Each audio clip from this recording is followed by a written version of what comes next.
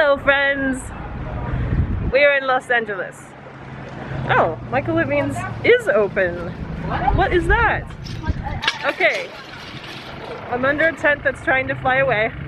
This is your chaos vlog coming to you from the Los Angeles Fabric District today. We have Maria and Hannah with us, and we decided to come, since we're all vaccinated, and see what the deal is here. We are currently en route to Starbucks because I have heartburn and I need milk, so that's the closest we're gonna get to that. But then I'll be touring you around the area again to see what is and what is not still available. See you soon. Alright, I don't even know if you guys can hear me, but I've already seen some things that I am not pleased about.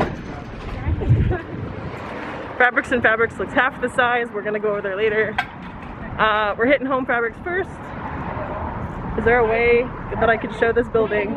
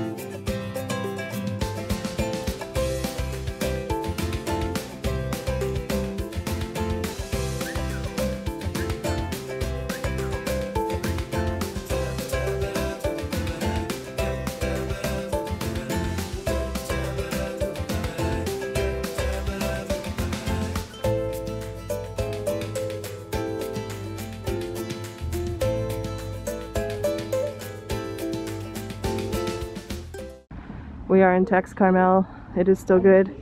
Tex Carmel has lots of linen. This place is good for that, and lots of silk. I don't know what this is, but I kind of love it.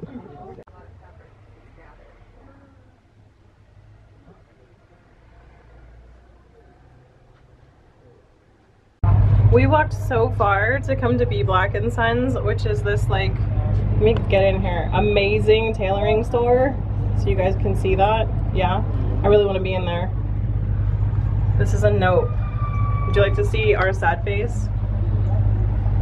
That's my sad face. I'm so upset. This is like the third place we've come, no, second place we've come that is like no.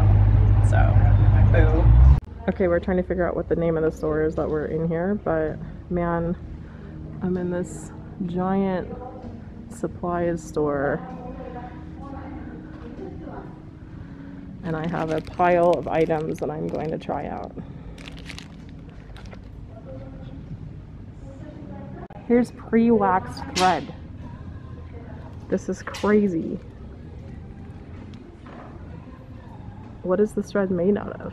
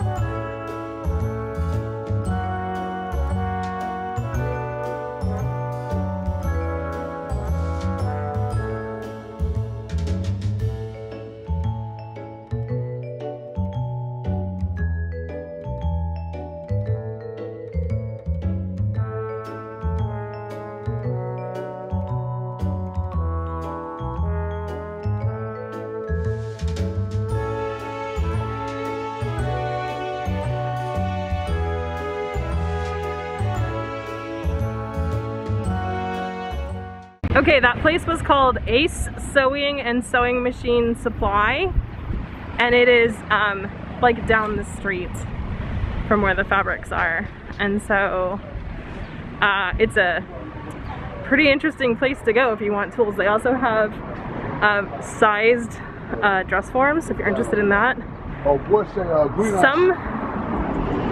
Some things in there seemed really, really inexpensive, and some things seemed normal price. So I think it just sort of depends on what you're looking for. Yeah? Should we do this? Is this a thing we should do? Yeah. Like the horns right there. Like, what up? Mess with the horns.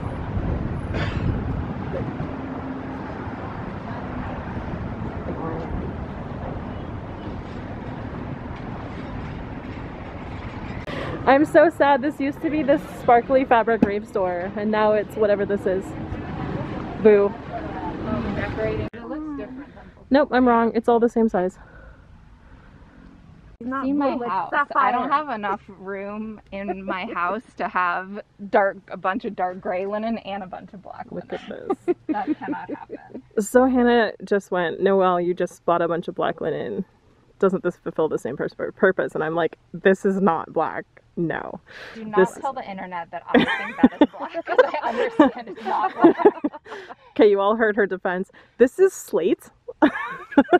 And that's a completely different piece of linen. I'm not arguing what color it is. No. This is true. You're not saying yeah, she is not arguing what color it is. She's just arguing, don't I have enough fabric? And we all know the answer to that.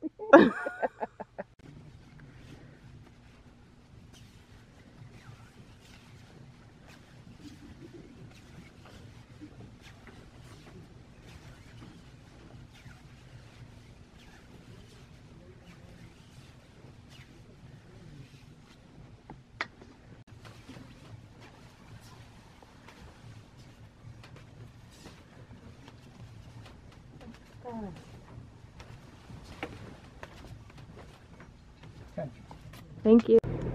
Alrighty, so I think I might have a sunburn. I have lotion on. Okay, what's your review? My review is that Fabrics and Fabrics continues to be amazing. My review is that also. I was wrong. It is not half size. I was completely wrong about that. It's the same shop. It's great. I dropped 500 bucks in there and Dane Home Fabrics. So I bought all of the linen. Yes, you did buy all of the linen. Like anytime she would pull out a linen, I'd be like, give me that. Like, I want that. And I'm like, okay, give her 2 yards and then I want the rest, thanks. So I have a lot of linen now, and I bought some stripy silks at Home Fabrics. Did I buy anything else? I think I had one other purchase. Oh, I bought another thing of linen. A lot of linen. There's a lot of linen. Yes, multiple linens. But I live where it's hot, so I feel like that's a good call. Yeah. Yeah, and I'm set forever. I never need to buy fabric again. And everyone hold me to that. Crazy poly. Oh yeah. She bought a poly that is absolutely stunning. And I couldn't tell that it was a poly. I totally thought it was cotton. Yeah, props to the store owner for admitting that it was a poly, because he absolutely could have charged me $10 a yard for it. Yeah, he gave you a really good deal. Yeah. When we get home, I think we should burn a little chunk of it and just see. Yeah. We should do a burn test. Okay. Well, there'll be a burn test. Yeah. Okay. Be back later. Oh, we're going to a Tim Burton themed restaurant tonight. Yes. So if I can film, I will film. And if I can't film, then I won't. And I'll just cut this out. Tim Burton-y music. Yeah. Interlude. I'll put a picture of Tim Burton here. Okay, we're in our car after that scenario. Hannah's shaking her head. It was not great. It was not great. Do not recommend. 0 out of 10. Actually, we're giving it 1.5 out of 10. 1 point for JoJo, who was our waitress, who was bomb. Like, sweet baby angel. Sweet baby angel. She was so nice. And 0.5 point for some good drinks. No cocktails, just like a well-mixed Shirley Temple. But yeah, this is my thoughts on it. The food was weird. There was literally one song that was played at like volume 400 that was a Tim Burton themed song. All the other music was just like random like 2000s music. Yeah. And then like at crazy volume, like we couldn't hear each other. And then occasionally interspersed by Live performances. performances in pseudo Tim Burton dressed up character people, but they were not also Tim Burton songs or the songs from their characters. They were just like random. They did sing the Time Warp. Like nothing about that place other than like a Nightmare Before Christmas style montage in the like, or what is that called, diorama with like on the hill, except it wasn't even like, it was just plaster. It was weird. There's nothing else that was like really that Tim Burton theme. No, that's just a no. Like sad Hot Topic goth. It was sad Hot Topic goth restaurant with like very mediocre food. Like I described my chicken dinner as, have you ever been on an airplane? So it was okay. Like the chicken was actually okay, but like yeah. Even the dessert was weird and not very good. It was just ice cream. It was like, yeah, it was just ice cream, so we're gonna go with no on that. Do not recommend. Do not recommend. All right, well, we are gonna go antiquing, which I may or may not film for. If we go to we are going to the Huntington Gardens, Huntington Library, but there's gardens there, which is why I'm going right there. How many gardens did you say? A lot. A lot. I think she said something like in the teens of gardens. So I don't think I said teens. Okay, she does not think she said teens. That's what I heard. Maybe I'm making that up entirely. Anyway, so if it's beautiful, I will film there, and if it's not, then I will cut this out. Actually, I won't. I'll just leave it in, and then I'll be like, yeah, I didn't film that. I will film a little haul for you when I get home about all the fabric I bought. Okay. Who was right? Go. There are 16 stunning themed gardens. So Noelle was right, but I didn't say it. I was fully wrong. Okay. Okay. You must have looked it up. I didn't though. I just magically knew somehow through like osmosis of the universal knowledge of the Huntington Library and its gardens. I think the actual library is closed, but there's some exhibit, and then also, most importantly, the gift shop is open. We are in the Long Beach Antique Mall, so gonna check some stuff out.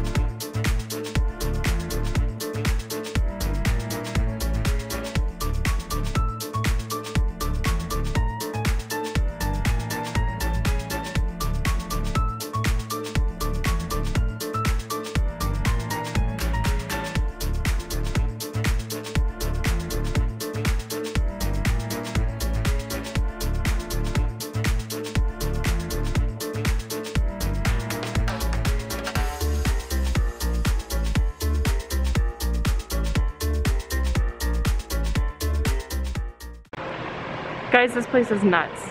Like, super nuts. There's also a whole bunch of stuff in here that is like not okay. But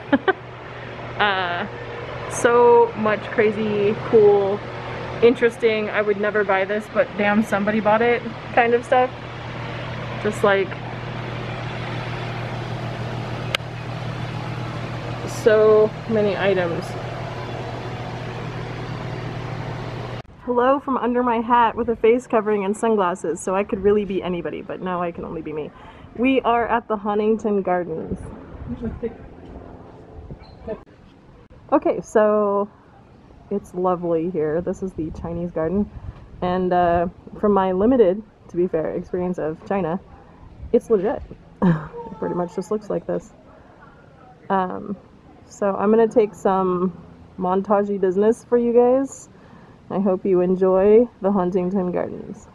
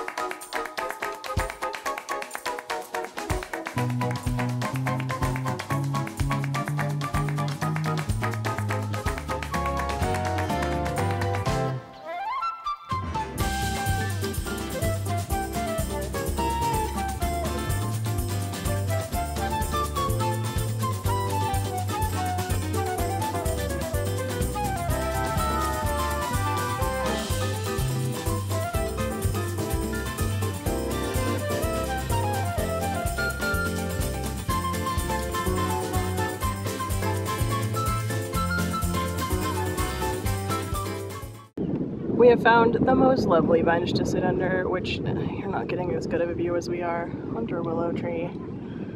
It's nice and breezy, 72 degrees. This is like LA showing off its finest. I understand building gardens here. We're in a gallery looking at folks.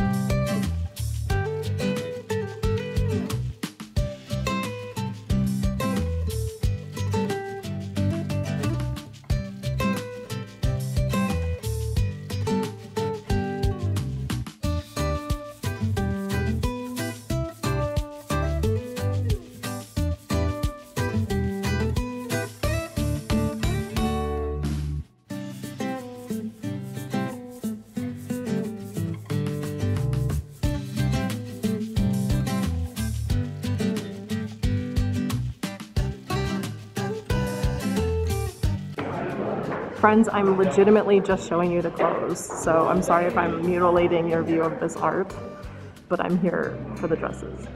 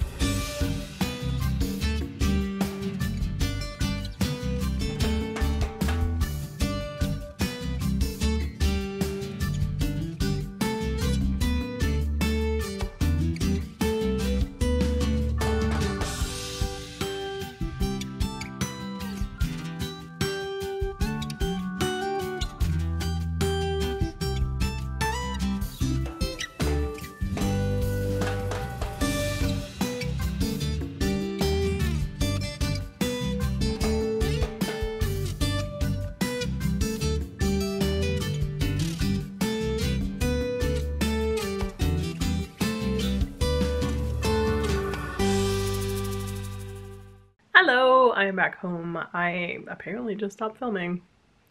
Who would have guessed? But that's what happened.